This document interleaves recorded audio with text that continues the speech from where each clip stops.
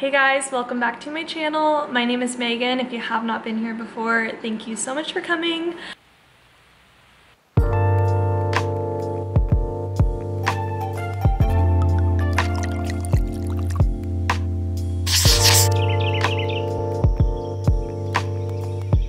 Every Wednesday I do Wine and Design, where I design on my computer or talk about design and sip on some wine, because name a better combo, it's the best. I'm actually sipping an older wine that I haven't finished. It's the Moon 7 red blend, I believe. I know they have it at Trader Joe's. I just poured myself a little bit of that, and it's really good. But we're getting into the warmer weather, so I feel like I need to kind of get rid of the red wines and introduce more white wines. So let me know if you guys have any recommendations, because I've been drinking red wines for a while now. So anyway, today's video I'm going to be showing you guys how to convert Adobe XD website into Divi. I know I've made a lot of videos like this, but I want to show you from the very beginning stages of like setting up the Divi account on my WordPress dashboard, and just kind of taking you more through the exact process how I do this for clients. And I'm going to be making it on my own hosting account and then transferring it to hers later. So I'm going to show you everything I do when I'm designing and developing a site for my client.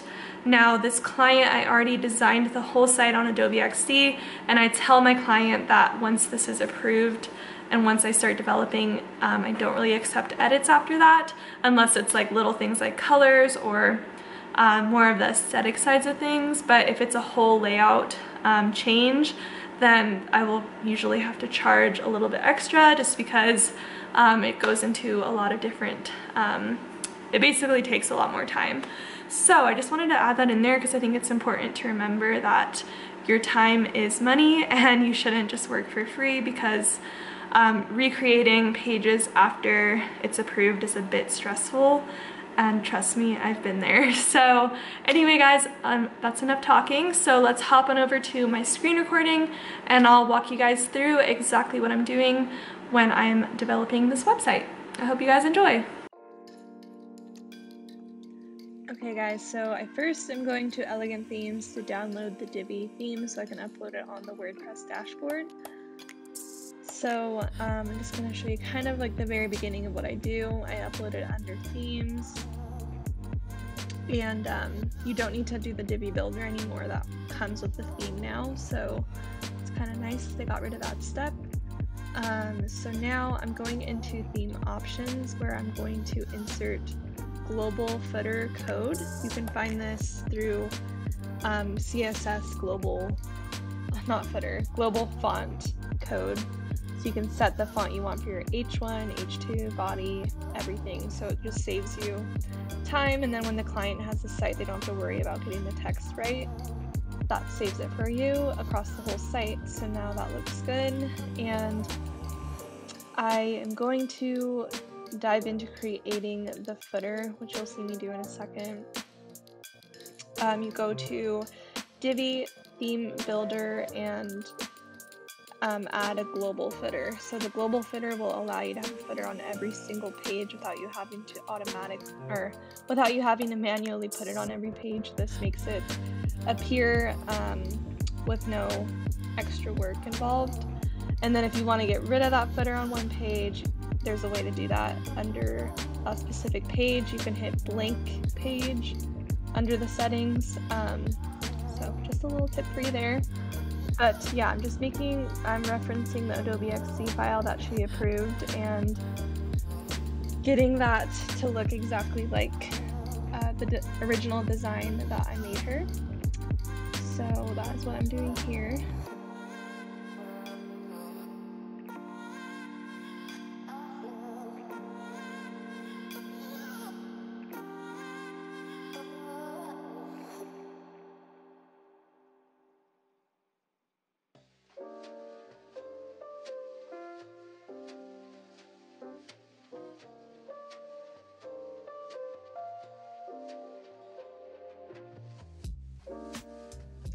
Okay, so once you save that, it'll be on every single page that you make for this website. So now I'm adding the logo for the main menu bar. And I'm gonna go into the theme options and just make that logo a little bit bigger, make sure all the colors look right, the text size, everything. And yeah, that's under theme customizer, not theme builder.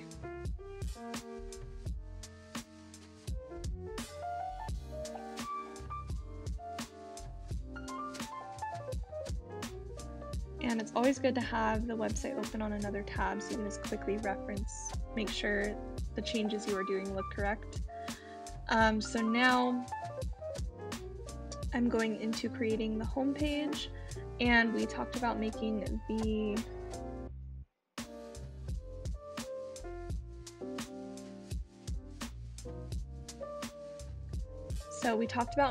the first header image a video instead.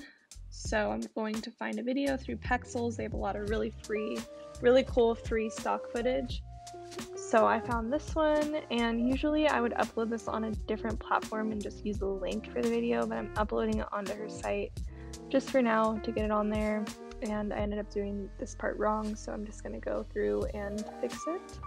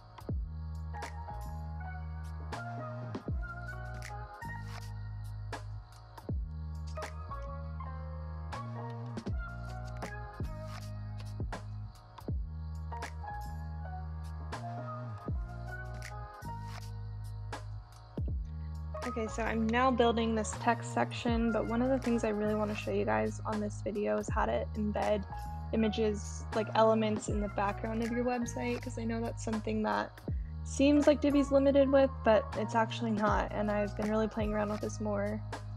So we want to get these leaves behind the text of this section so that when you're scrolling it just looks like part of the page. So you go under transform, under image settings, and just bring it to exactly where you want. But you're going to want to make sure that you add this code right here for the text so that the text always stays above it. And then this overflow setting, which I'll add in a second, is really important for the site not getting kind of wonky, if that makes sense. It makes it so the overflow of the leaf doesn't make the site kind of expand to show that overflow, if that makes sense. So part of the leaf will just be cut off exactly how the design looked originally. And I was kind of just playing around right here because this part is still a little bit new to me, but I just wanted to make sure I'm doing it correct so that I can do it throughout the rest of the site. So I added the overflow setting, and one thing I didn't do, which I'll fix in a second, is make the leaf width smaller and just use the transform settings to make the leaf bigger, and that'll make it so that section doesn't look super tall like it is right now. So you'll see I fixed that in a second, and that literally fixes all my problems. And now I'm excited to add more elements on all the different site designs.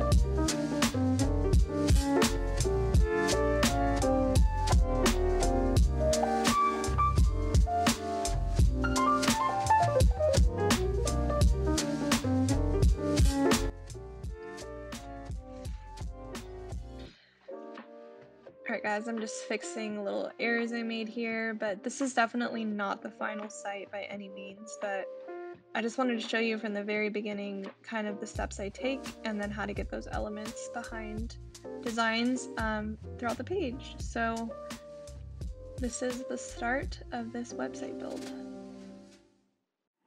Still on my whole glass. You guys, I hope you enjoyed this week's Wine and Design episode. Let me know if it was helpful. Let me know if you have questions. I cannot wait to keep filming some more of these. And I've written down all of the suggestions you guys have given me, so I have a lot coming up very soon. But if you guys enjoyed this video, I would appreciate it so much if you support my channel and subscribe to my channel, and give this video a thumbs up if you enjoyed it. And I will see you guys in my next video.